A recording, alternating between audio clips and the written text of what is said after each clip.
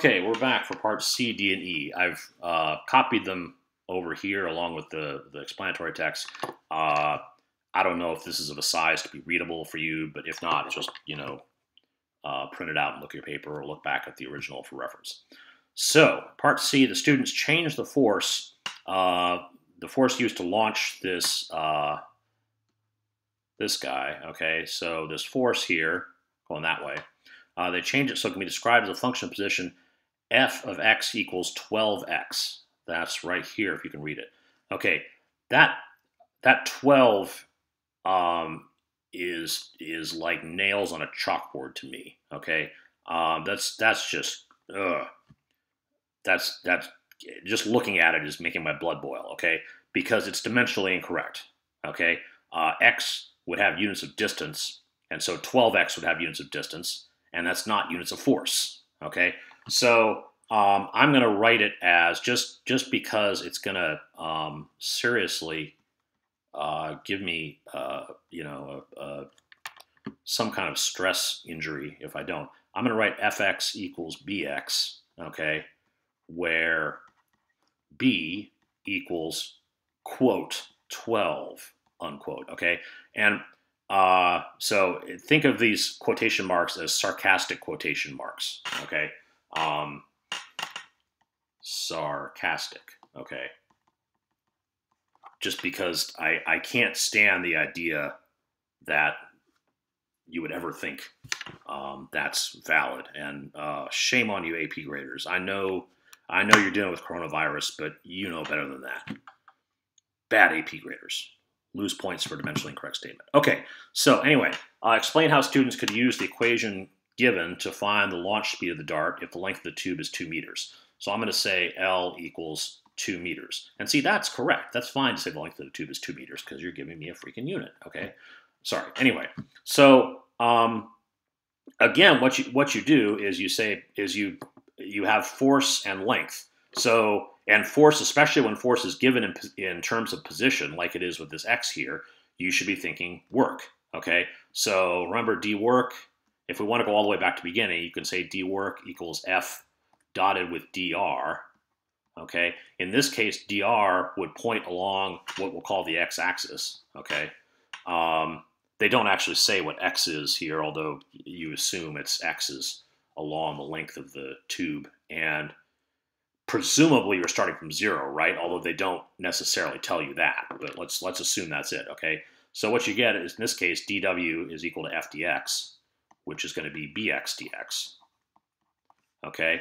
So then the work is the change in kinetic energy, work kinetic energy theorem. Okay, so there's no potential energy to deal with. You can just take the work done by this force and plug it straight in as the kinetic energy change. So delta K is the work done, which is going to be integral, if you want to be really formal, d work, which is going to be the integral of bx dx, and you're going from x equals 0 to L, okay? So then what you get is 1/2 bx squared, evaluate the limits of 0 and L, okay? And so you get K equals 1/2 BL squared, okay? Come up here, and you get 1/2 MV squared equals K.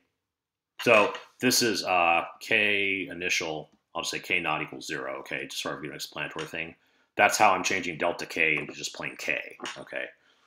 K is 1/2 BL squared, so 1/2 MV squared is K, which is 1/2 BL squared. So then what you get is you can cancel the 1/2s, and you get V equals square root BL squared over M, okay? So there you go, okay? Or, using their way, I'll just write it their way, V equals square root, I hate this, 12L squared over M. Okay, now, they wanted you to explain it. To me, doing this is easier than explaining, okay, because it's just a straight through thing. But I guess if you want to explain it, okay, you can say integrate f dx over the length of the tube,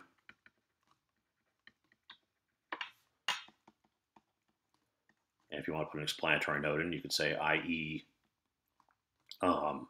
X equals 0 to x equals L, okay, to find work done, which is final KE of the dart, then K equals 1/2 mv squared, solve for v. Okay. But I mean, that's what I just did. So I guess this is what bothers me about this. So this to me looks like an answer, but I guess maybe they want this. Again, I don't know. It feels to me like if you actually do the math or do the physics, this is doing the physics, and this explains it to me. And I think, and the AP graders are not dumb. They're smart enough to understand what you're doing and say, okay, so that's what it is. But anyway, I'd say that's the answer to C. Or you could say what we just did here, I think is a valid answer for C. Okay. Predict what will happen to the launch velocity of the dart if the length of the tube is doubled. Okay. Well, so what we had, this is for part D now. Okay. We have B equals square root B times, I'll just say 2L, okay, squared over M. So all I'm doing is taking this equation here, plugging in the 2L. And what you do is, well, the 2 gets squared, but then it goes through the square root. So it's going to be 2 square root B L squared over M equals, maybe you want to, maybe I'll call this like V1 here, the doubled length launch speed equals 2 times V naught, okay? So you're supposed to justify your answer. To me, this is a justification, okay? So double L gets you double V, okay? Again, I think that's a justified answer right there. If you've done that, and you guys all should be able to do that. That's not hard. So then part E, students are given an equation for the launch velocity of the block as follows. And, oh, look, guess what? Their equation, okay, I'm going to do it in red, is that, okay? Well, that's what it says right down there. Without algebraic manipulation of equations, explain whether this equation accurately matches your explanation in part D. Well, sure it does, because, what am I supposed to say to that? So I'm going to erase, just to make some space, I'm going to erase this part C stuff, even though it was perfectly valid, okay, since we have another answer for part C up. So, so for part, what am I on now? E, okay, without algebraic manipulation of equations. Well, I mean, technically, I can say I derived that earlier, so now I'm not algebraically manipulating equations to say it's freaking the same, okay? But I guess if you wanna point to this, you could say, okay, well, this equation shows that V depends linearly on L, okay? As shown in part D, okay? Or part, I should say lowercase d, whatever. The only other thing I can think of, and I hate questions where I'm sitting there trying to figure out what they want. I have every confidence that you guys can do this problem correctly and understand it. I hate the idea that you're going to be sitting there staring at these questions thinking, what do they mean? Okay, so, and see, now reading this for part E, it seems obvious, and so I'm wondering if there was a different explanation for part D that should have made sense. Maybe for part D, no, I don't know.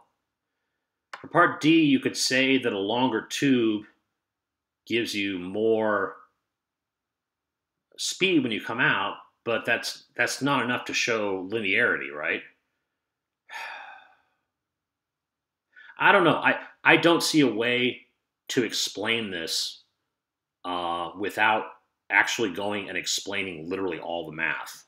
I mean, you can always get down to the point where your text explanation says things like integral of b dx, or the integral of bx dx is 1/2 bx squared. And when you evaluate that at the limits of x equals 0 and x equals L, you get 1/2 bl squared. But that's just like writing the equations and putting words around them, unnecessary words around them. So I don't know what they mean by doing it without algebraic manipulation of equations. I would hope they would give you credit for this answer. Yeah, I'm sorry I can't offer something more compelling than that.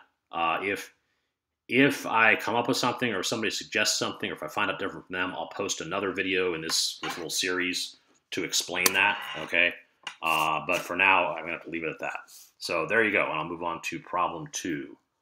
So let's see.